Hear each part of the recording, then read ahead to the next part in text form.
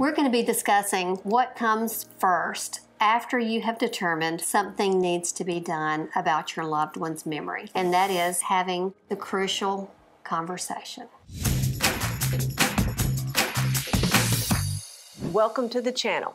I'm Jo, and today we have a special guest again, my sister Jackie, and we're going to be talking more about caring for aging parents who have dementia. It's really important that you treat your loved one with the respect and the dignity that they deserve, but they're not going to be happy with you. In fact, they can get pretty angry. And we're just going to share some of the experiences that we have had with our parents who had dementia and how we handled it. We're not experts and we're not doctors. We're just two daughters who have been figuring this out along the way as we've dealt with our parents who had dementia. It took us several tries talking to our parents. The first couple of times, we were shut down Quickly. It was not going to be discussed. They were not dead. They could take care of themselves. They were not hearing any of it. During this time, they couldn't keep their appointments straight. They couldn't pay their bills. They couldn't figure out their phones or their TVs or remotes.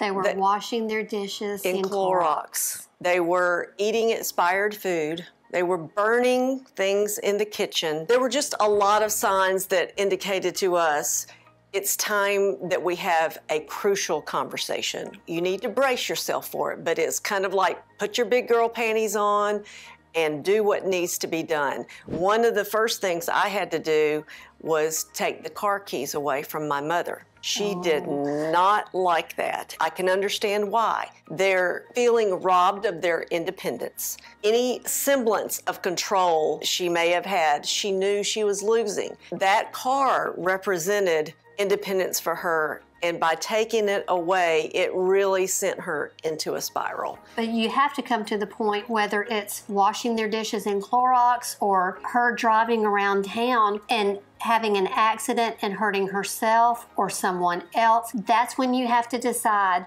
this has got to happen. Even though you're going to get blowback from them, you just have to keep pushing forward. And if it doesn't happen the first time, try again. Just keep pushing forward. I believe it was in that Mike Glenn book, Coffee with Mom, that we mentioned last time. I'll put the link in the description. He was facing the same thing with his mother, and a lawyer friend said, "Are you the power of attorney?" He said, "Yes." And he said, "Well, imagine what a savvy lawyer could do to put you on the stand after there'd been a terrible accident, to say, you're the power of attorney and you were aware that your parent was not capable of driving, and that could blow back on you." So for a lot of reasons, her own safety, the safety of others, the legal ramifications, we knew it was time to take the keys, but it wasn't easy. And they remembered it for a long time. Yes. The second thing that we brought up to them was having a sitter come into the house. I had been going over every Saturday, organizing their medicines for the entire week, daytime medicines, nighttime medicines, everything was clearly labeled. And there are a lot of medicines, and the older your parent gets, the likelihood that they will have more and more medications is really strong. Yeah. And not even dementia meds, just other things that are going on with them. But everything was clearly marked, daytime, nighttime, which day of the week, and they would still get it all mixed up. We actually, before we brought up the sitters, we had a local pharmacy who would package their medicines individually, so all they had to do was just pop it. It was on a cardboard sheet, and we started that, but we started it too late. But it is an excellent thing before your parent gets to an assisted living or memory care situation. I can highly recommend it. In fact, I go into more detail about that medication bubble pack system in another video that I'll link up in the description. But back to the sitters now. We brought up the possibility of them needing sitters to help them. The medicine situation was taken care of, but they were still needing help getting to the restroom, taking showers, just cooking, all of those things. We were trying to take as much stress off of them because we realized all of those little things were stressing them out to the point to where they were so tightly wound, they were frustrated with each other and everything else. And so we wanted to just eliminate the stress. And my father was having such bad back issues at this point that every time he'd get up, my mother would jump up and feel like she had to walk him every step of the way because she feared he would fall all the time. She just ended up getting in his way. It was getting to the point to where it was a safety issue for both of them to have someone else there since we couldn't be there 24/7. And maybe they wouldn't bicker if they had somebody else doing those things for them. I will tell you, for both of our parents, it was very difficult for them to relinquish any responsibility for their own well-being, whether it's helping them to the restroom or helping them walk across the floor or picking up something that fell under a table. My mother would feel like she could get down there and get it because she had always gotten down on the floor and gotten whatever she needed. But as she got older, that became a huge safety concern. So we had to bring up another option. Assisted living. And this really wasn't an option for them. At this point, my father had been in rehab and they had told us that they would not be able to live on their own when he was released from rehab. They highly recommended that we make arrangements to either have a full-time sitter or assisted living, and that's what we ended up doing. The assisted living idea was a little easier pill to swallow. Wasn't great, especially for my mother. Daddy loved the place where they were. He enjoyed all the amenities and the extra activities. He just wasn't physically able to get out and enjoy it like he would have liked. He couldn't really take advantage of everything they had to offer there. But we did not move them to assisted living without their permission. Jenny took Mama to several places, and that was the one that she ended up liking the best as well. Of course, she didn't remember that.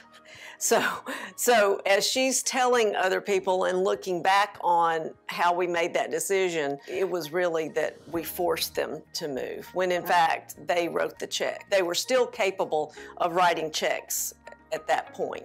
Daddy even told us which realtor to call to list the house with, and we followed his instructions, and she was fabulous. The house sold very quickly and had several options. We took the options to Daddy in rehab, and he signed off on it. Everything was great, we thought.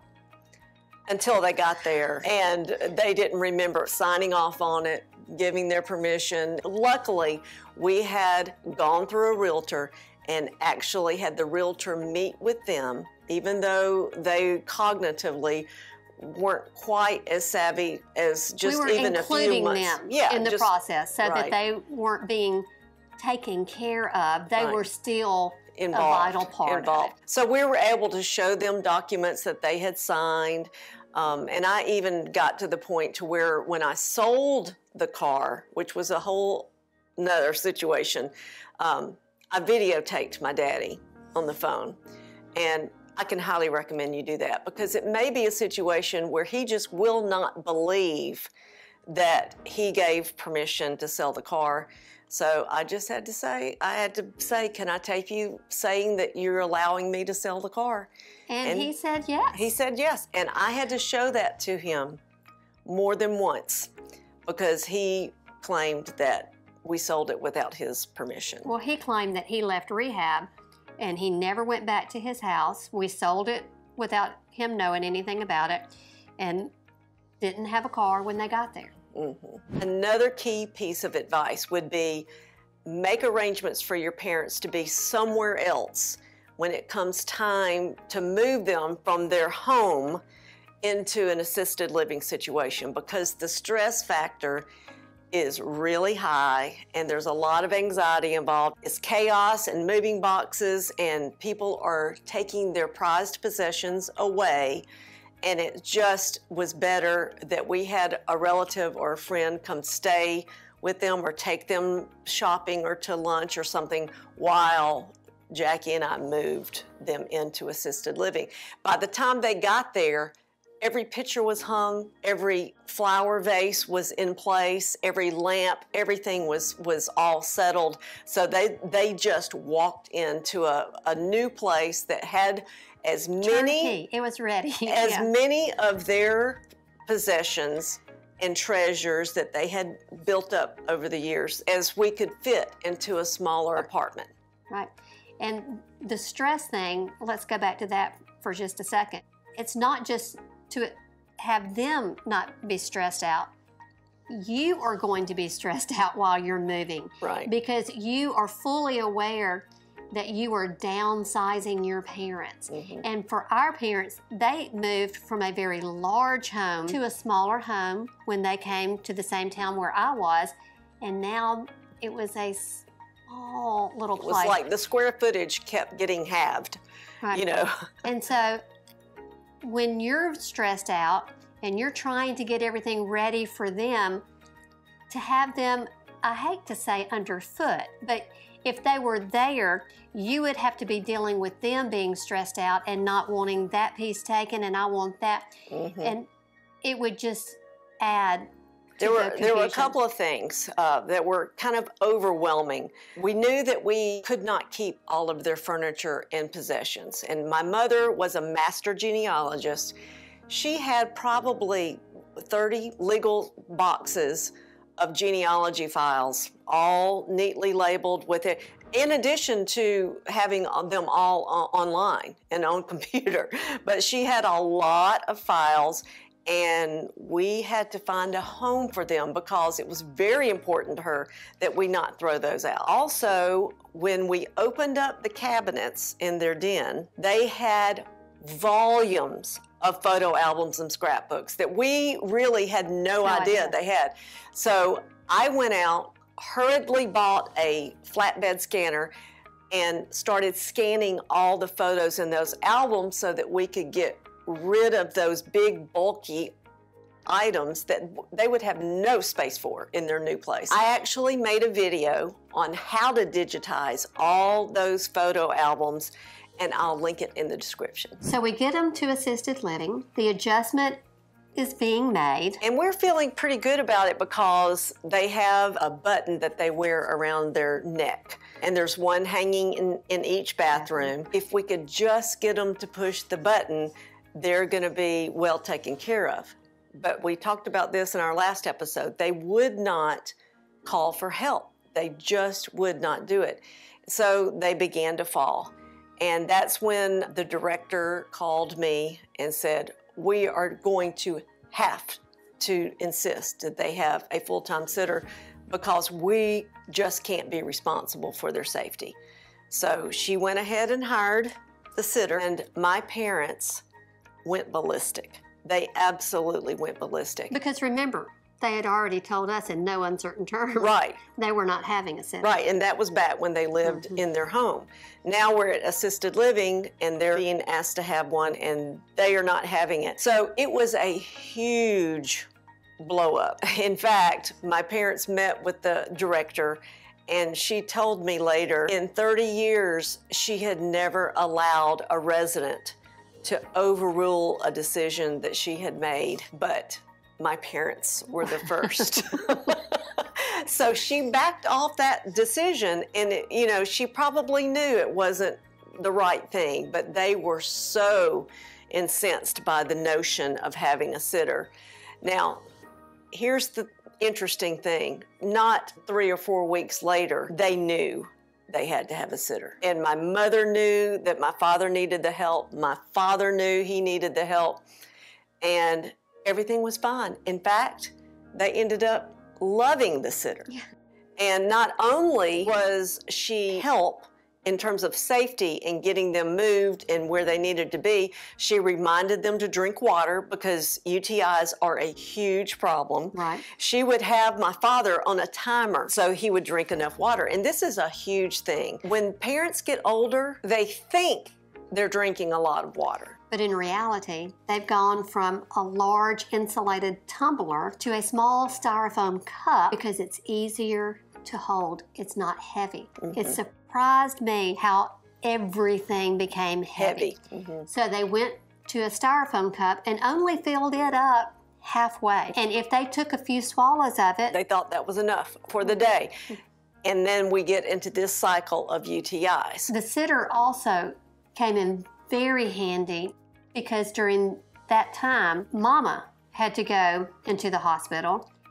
And so Daddy could not move around by himself. And she had been the primary caregiver, helping him up when he needed it. And all of a sudden, she wasn't there.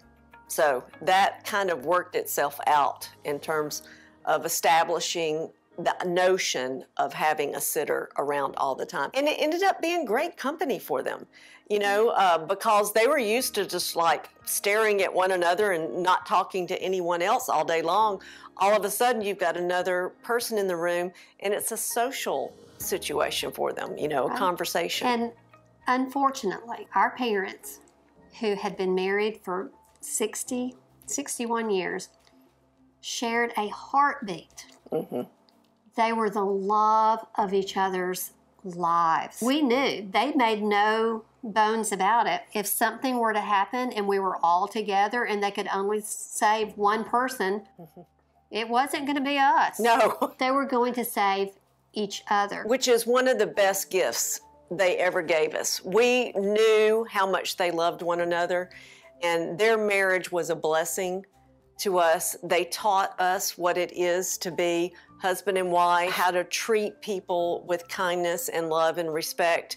So it was a surprise to us when they reached this level of dementia that they started bickering with one another and really having a low tolerance, because we had never seen that before. It was devastating. Yeah.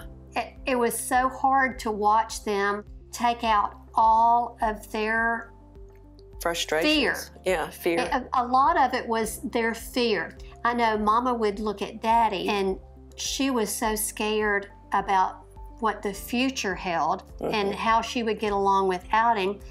Daddy was so consumed and concerned with Mama's well-being.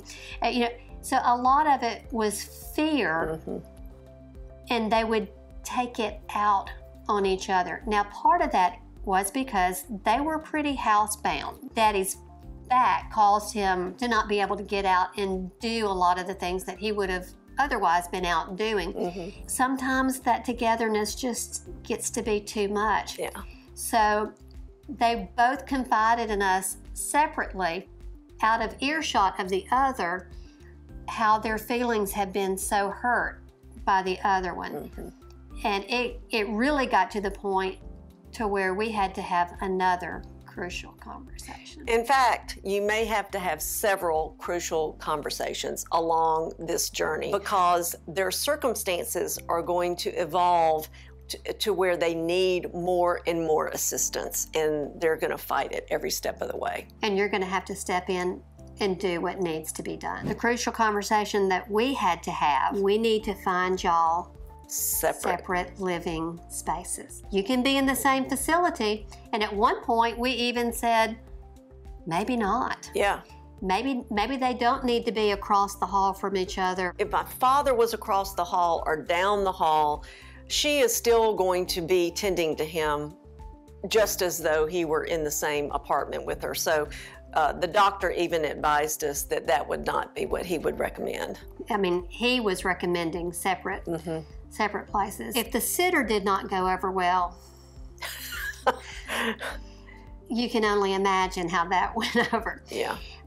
They were not having any of it. So we looked them dead in the eye and said, then y'all are going to have to stop treating each other this way. They weren't really able to control how they were treating each other at that point.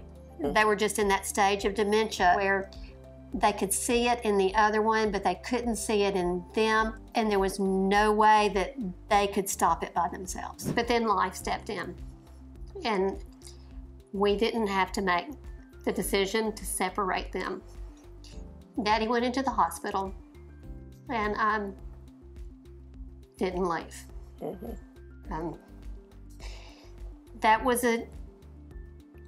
crucial conversation that we didn't have to follow up again. You may find yourself in a different situation, and you may have to continue to revisit it if your parents are exhibiting the same kinds of behaviors towards each other. They would have died if they had known how they were really treating each other. Yeah, that would never have happened without the disease of dementia plaguing them the way it did. The last crucial conversation that we had to have was with my mother. My mother was in the hospital when my father died. Well, they were in 2 separate hospitals at the same time. So Jackie and I would tag team. She would be at one hospital, I would be at the other, and then we'd swap. And when my father died, we had to go to the hospital where my mother was and tell her that he had died. That will be something that you need to gird yourself for, because it was devastating to her. And to see her break down like she did was almost more than we could take. But you can do it. You can do it. Somehow, God spoke through me. I was able to look her in her eyes. I was able to just have my hands around her as I was telling her. And the words just came. They weren't mine. That was really God telling her about Daddy.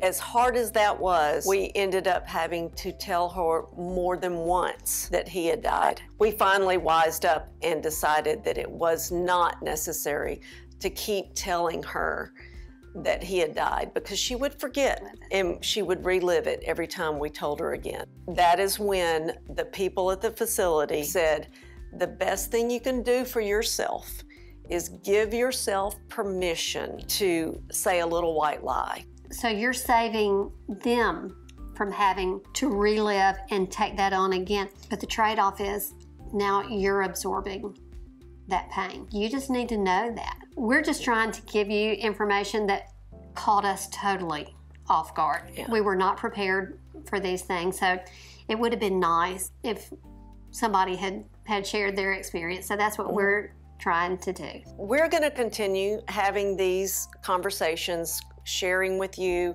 our experiences, and our next episode will be Quality of life for your parent and for you. So if you're getting value out of this, or maybe you know someone else who's going through a similar situation with their parent, please share with them, and don't forget to like and subscribe.